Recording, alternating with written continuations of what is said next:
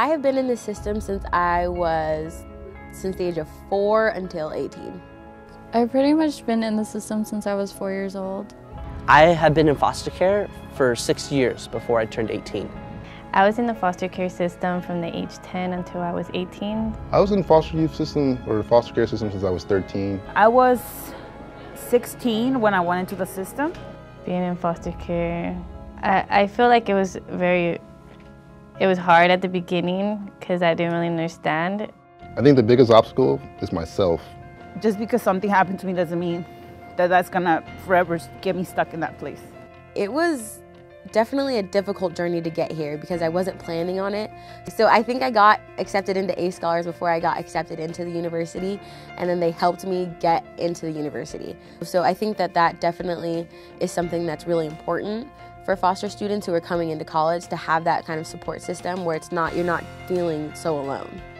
When I got my acceptance letter, I didn't know what to think. I was excited, I was confused, I was scared, I was happy. I feel a million emotions. I feel like it was a new beginning, a new opportunity. When I got the acceptance letter, I read it, basically expecting to be denied.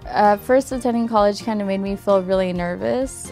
My first day on campus was overwhelming. I was really nervous, but at the same time I was really excited. It was a really fun day. I remember meeting a whole bunch of different people, a couple of my ACE Scholars colleagues. It is a wonderful university. It's very open, it's very inclusive, it's a very diverse environment.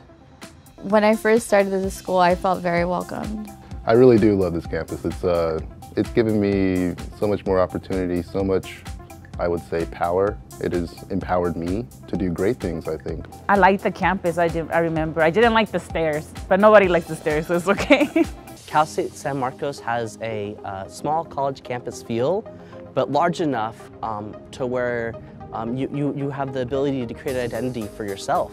No matter how much self-doubt you have or any worries that you have, there are people that will always fight for you and will always stand by you. And so I'm here now. ACE Scholars is an opportunity for me. I see it as an opportunity because I don't have any guidance within my family that I can rely on to teach me about college or what careers I want to do or I might be interested in. So definitely ACE Scholars provides that support that I need. Don't give up hope. There's people like ACE Scholars that are there to support you. ACE Scholars Services has helped me very much in my college career. If you have any questions, you can always go to ACE Scholars and they will always be there to support you.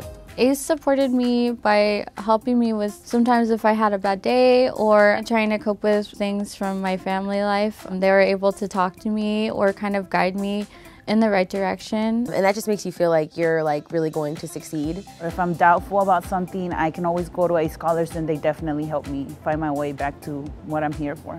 That program is just really important as far as being a foster youth because we don't always have that support. I think ACE is a good program because it helps out with knowing that you're not alone. If I didn't have the support of ACE, I probably would not be here.